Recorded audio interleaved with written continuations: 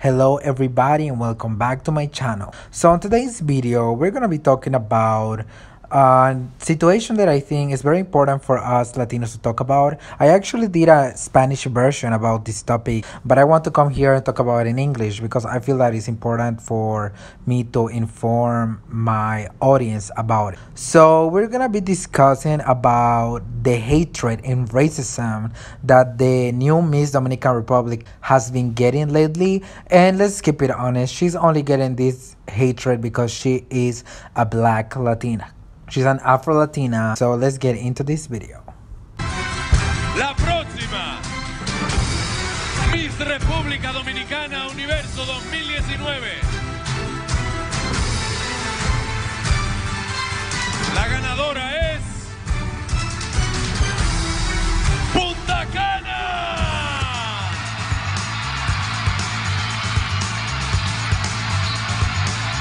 So y'all saw that little cute clip, and y'all saw how Miss Punta Cana won Miss DR Universe. So she's gonna be representing the beautiful country that is the Dominican Republic in the Miss Universe.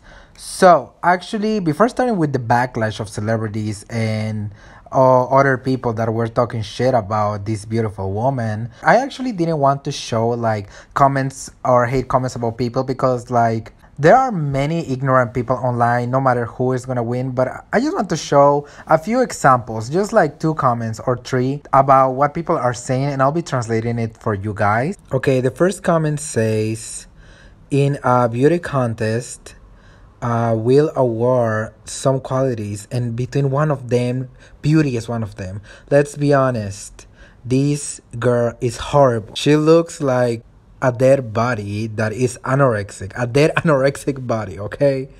And she doesn't represent anything, the beautiful Dominican woman that is known for her curves and exotic beauty. Okay, what does exotic beauty means? Okay, I am not racist and I'll never be one, but to the bread to the wine, there are many beautiful dark-skinned women, intelligent and with pose. One example of this is Amara, and she is even more darker than the girl that won. So it's not a question of skin color. The thing is that the girl is not to a standard, and that's it. Everything is business, blah blah blah blah blah. We all know. I think we will not make it to the top 10. Okay, it's funny how she brings up Amara. It's like saying I'm not racist because I think she's pretty. Like, you're calling this little girl an anorexic there. Like, what does that even mean? Like, she's pretty. She's beautiful. Like, come on. Another comment says that she needs a rhinoplasty. We all know this beautiful girl doesn't need anything, but there's this thing in Latin America where Afro-Latinas and indigenous Latinos, we have broader noses. And some people are just reaching at this point. The last comment says, OMG, the PLD and the oh no. Until a Haitian is representing to our country. I'm not racist, but we shouldn't allow this to happen. We should boycott her. Okay. Okay, let me tell you why I'm making this video especially. And first of all, let me address that last comment where there's a lot of speculation that she's Haitian, that she's not a real person from the DR. And these comments are racist. And y'all know, if y'all didn't know, the DR and Haiti, they are going through a lot, especially racism, since the DR decided that they're gonna remove the Jewish soil. That means that birthright citizenship in the DR is not a thing anymore because they really want to take away the Haitians from the DR that were born there. So a lot of people that were born in the DR were stripped from their citizenship because none of their parents were DR residents.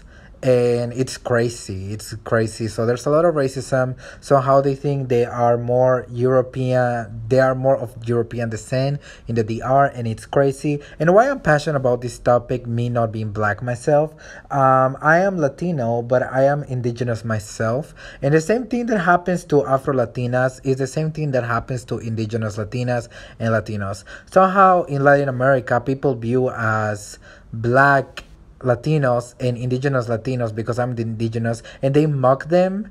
They view them as ugly. They do brownface and blackface. And besides making brownface and blackface to Latinos and Afro Latinos, they do blackface in religious festivals in Latin America. Because the blackface culture that came to America also came to Latin America from Spanish people. So I am passionate about this topic because the same thing that Afro Latinos go through, indigenous Latino go through. In my country, where I'm from, Bolivia, we don't have many Afro-Latinos, but the discrimination, the same thing that happens, this is not Bolivian beauty, yada, yada, yada, happens to indigenous women because they're darker, we have broader noses, and yeah, I might be on the light skin of the spectrum when it comes to my race, but I will still be advocating for my people and the discrimination that happens very frequently in Latin America. Okay, now I'm going to start with the backlash that she's been getting from the media in the DR. The first one was a radio show called Al Foque TV show, and a woman named Amelia Alcantara, basically she went off on her. She's ugly, she's this, she that, she doesn't represent our DR beauty. And then she claimed that if she would go, she will win against her for sure. I'll play a little snippet of the clip. Here we go. La presidenta está dañando la vaina. No, pero ¿Cuántos mira, años vamos a durar sin traer la corona? Por tener esa mujer ahí, haciendo lo que le da la gana, bueno, haciendo disparate, haciendo desastre. Ya casi es mayor. Tú sabes las mujeres bellas que hay aquí en este país, preparadas. Bueno, pero es posible que esta muchacha esté preparada, la que ganó. Pero no es bella, no es bonita, se va para parte. Es en la primera ronda, se la van a lamber. ¿Estás segura? Pues segurísima. Y si gana mañana, ¿qué tú vas a decir? Es que no va a ganar, amore. Es más, si gana, me retiro de la radio. ¡Ay! ¡Ay! Anota la fecha. ¿A qué estamos hoy? Ay, que gane, que gane. Isidro, a Ay, eso. que gane. Okay, so I actually show a little snippet of it because I'm doing this video in English and I'll be doing a video in Spanish also. So if you want to watch the full clip and my full breakdown in Spanish, just watch this one. If not, if you're Hispanic, you can check the video out for them and watch the clownery that they've been doing. So basically, three men, all these three clowns were calling her ugly. Like they were bullying her. They were calling her more than ugly. They were dragging her, okay? And then this chick, she basically was claiming that she will basically win against her because she doesn't represent DR beauty. So I assume she believes that she truly represents DR beauty. Like I don't understand what these people are saying. Like all these ugly ass men, I'm sorry, all of them, all these ugly asses, and they be claiming that this poor little 18-year-old girl is ugly when she's freaking gorgeous, and they will not stand a chance to have a woman like her. Like, y'all clowns at this point. Okay, next, who else decided to bully this beautiful woman? A man named Manny Solano. I don't know if he's a comedian. He is a journalist. I've seen his profile and he's pretty not here for the Haiti community in the DR, but okay. So I'll translate for you guys. So he basically posted, could me, an ugly man that I'm Dominican, represent the Chinese Republic in the worldwide ugly, Mr. Ugly, I assume? How would Chinese feel? Okay, I'm sorry, but his broken Spanish, I'm trying my best. How would Chinese feel? Simply, they will be angry, I assume he says. Truth. Because this title goes for an ugly Chinese, not a Dominican. I'll give you a homework with the situation with the Haitian beauty. Simply, she doesn't represent the beautiful Dominican woman. She's simply from Haiti. Okay, there is no proof that this woman is from Haiti, and she had to prove where she's from. Like, y'all literally dragging this woman that this is supposed to be like one of the best days or best times of her life. She's about to represent the entire DR, and she's getting all this backlash from these major media outlets. It's totally disgusting and so uncalled for. She also had to prove that she's from the DR. Like, she has to prove that shit. Like, she didn't have to prove it to enter the contest. Like, y'all dumb at this point. And you know what's funny about this Manny Solano thing? That there's no proof that she's from Haiti. And the funny part is that sister is definitely Afro Latina. So it's just like, are you gonna be dragging this girl where somebody could be saying the same comments about your own sister? Come on, like, do better. Like, what's going on? Cuando yo era pequeña, a mí me discriminaban por mi raza, por mi color de piel, por mi pelo. Y de nuevo otra vez con Miss República Dominicana después de que gané el título. Okay, for the ones that doesn't speak Spanish, she basically said that she's not surprised because always, since she was young, she was picked on because of her race, her hair, her skin tone, and now that she was elected again, it's happening again, so she's basically not shocked about it. Okay, y'all, so y'all think the hate train of Miss DR finished? It didn't finish. Not yet. Not yet. So basically, Miss Panama decided to post a photo comparing herself to Miss DR, where she's extremely photoshopped, and she added with the caption, "Delicious. I wish one day I get to be like," her name made her Eliser, so she basically was saying that Miss DR was wishing one day to be like herself, okay? And after half an hour that everybody was dragging her ass, she posted an apology to her Insta stories, and she said, "I wanna apologize for the bad understanding that happened when I uploaded a photo of @RoxyStar507 to my story, where Roxy has photoshopped her face until a photo I didn't know, and then she made a comment that was saying, 'Oh, Rika, I wish I get to be like her,' without knowing that the Photoshop of Roxy Star was on the photo of Miss DR at Clauvid, whom I own an apology, whom I own respect, and whom I already apologized on the bad misunderstanding. Also, publicly, I wanna apologize to my brothers and sisters from the DR because of this misunderstanding. I know with my own flesh what is living in bullying, and I'll never be capable of doing this to someone else. Who know me knows that I own their respect. Also to the people without thinking of race and social condition, because this is what they taught me since I was young. At Clauvid, 100 apologies.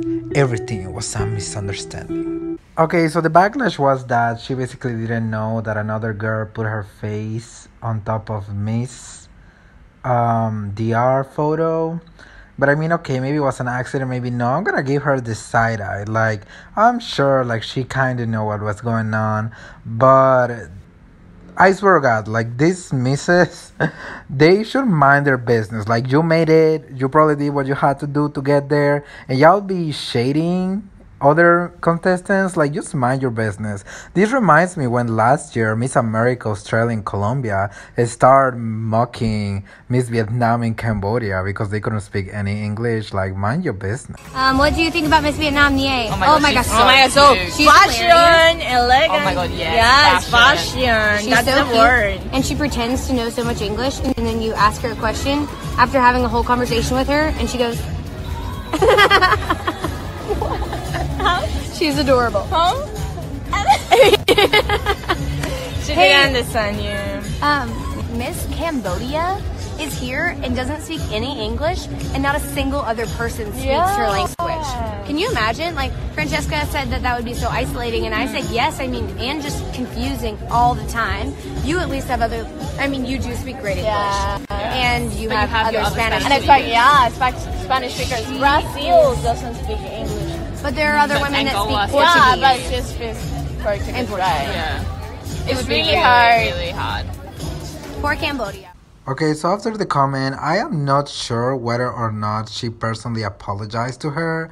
But Miss DR obviously had to accept her apology because she's gonna represent the country in Miss Universe, so she cannot be like she cannot defend herself, okay? So whatever comes her way, she has to accept it, and that's pretty sad. That's one of the reasons why I'm making this video, because it's obvious that this woman, they're telling her to not speak up so she doesn't make headlines. She doesn't want to look like the angry black woman, and they're trying to paint her that way. I swear to God, they're trying to push her buttons. Entiendo que pudo ser un inconveniente y yo acepté sus disculpas. So she basically accepted her apology. She said, I understand, it could have been a misunderstanding, so whatever, I accept her apology, right? So, before ending this video, I want to call out one more media outlet that after reading this article, I'll translate most of it because it's in Spanish. It's just like, it's colorist and it's racist and it's discriminatory. The way they wrote it, it's nasty. So the headline says, Miss DR Universe wins social media with new photos. So the article is basically saying that after all the backlash that she's getting, she is basically gaining the love because of the new photos that she's uploading on Fashion Week. And why I'm calling this farandula out of colorist and racist is because they're basically saying that in new photos you can see her with different hair and with colors that are more adequate for her skin tone.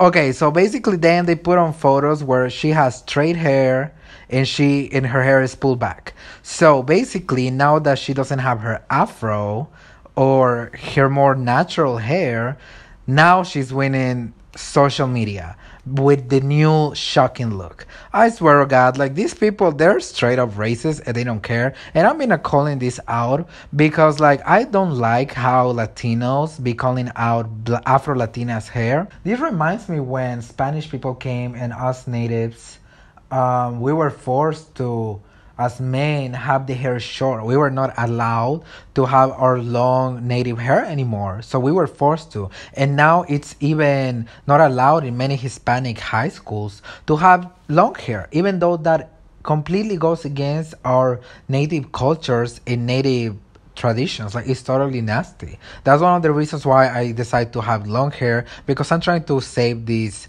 old tradition that was basically erased because of colonization and whitewashing of our culture.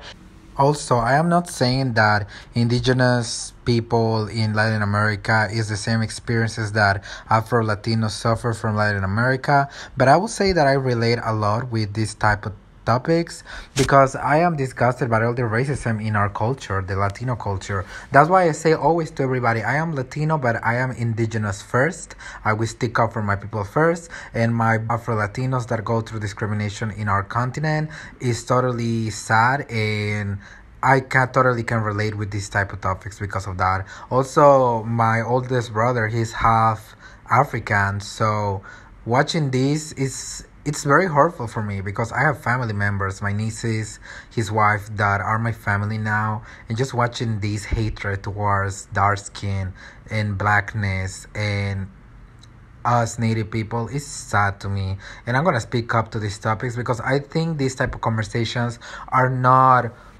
they're not much talked about in our culture. We are deemed as like, we're mixed, we're Hispanic, we're Latino, like, who say I'm Latino? Like, is it in my blood? Nah. Y'all gave me that name. I'm indigenous. Y'all want to call me Latino? I'm Latino, but I'm going to stick up for my people at the end of the beginning. This reminds me of when Amara La Negra was trying to explain colorism and being Afro-Latina, and literally they were shutting her down. Like, what is that even? My hair doesn't define me. My hair is just part of me. Look at me now. I'm still Amara La Negra. The hair that grows out of my hair is an afro. Period. So if I want to wear it a certain type of way, that shouldn't affect who I am as a person or my music. I obviously didn't articulate myself. When I say afro, I didn't mean that, like when she said, "Oh, my hair grows an afro." It actually grows curly. Like, it's not an afro. Is that the name of that, of hair that grows like afro? It's curly hair, right? Isn't it just curly hair? Well, I'm not trying to... the more he talks, the more he digs himself. I just don't understand how a hair, you know what I'm saying? It It is what it is. I said it the wrong way, and I apologize for it. It wasn't my intention. It wasn't a genuine apology because even now, after the show has been over and done, and you still didn't sit down to where Afro Latinos are. Like, and not only that, but you have a website selling Afro Papi, Afro Mommy t-shirts. On top of that, you mocked me. I'm trying to rep the cause. I ain't never heard of no Afro Latinos. Okay, well, we are Afro Latinos then now. Let's do the Afro Latino move. You're still sitting here. I'm not the only one that's going in, but like, what is this? Ain't nobody heard of that before. Because everybody's going crazy off like of skin complex colorism. I ain't like that's to me. I don't see no difference between anybody. What are you saying? My dad's black, my mom's white. That's to me. So you're super Spanish. You only speak Spanish. You don't hang out in the black community like that. You don't be in like. Okay. It doesn't seem like you know the difference between race, nationality, and ethnicity. And you being Hispanic and you saying your dad is black and I'm speaking to you and you're saying that your mom is white. The thing is, black Color. people. They're both Spanish, but they're black and white. Well, I'm the same way. My parents are both black and they're born in Cuba, but they're of African descent. African Latino means that we're of African descent. Black African people weren't just dropped off in America. They were dropped off. But if you want to go deeper than that, that goes really deep. That goes really deep. You don't know. Our ancestors are from Africa. Of course, but everybody's from Africa if you want to go there. We don't even know what are you talking about? The whole human race derives from Africa if you want to go there. You guys see What are you talking about?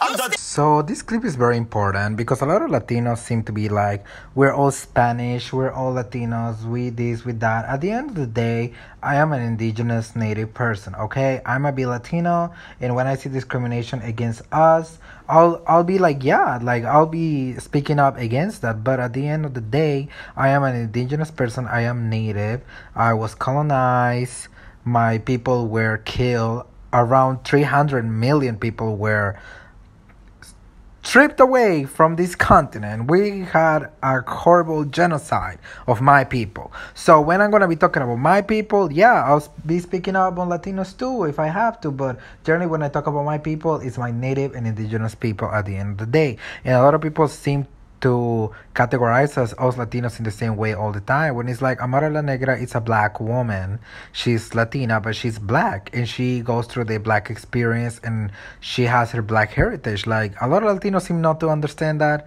but I'm glad that Amara is talking about it and now I'm talking about it. So that's all I gotta say about this situation. What do y'all think about this hate train against the Miss DR?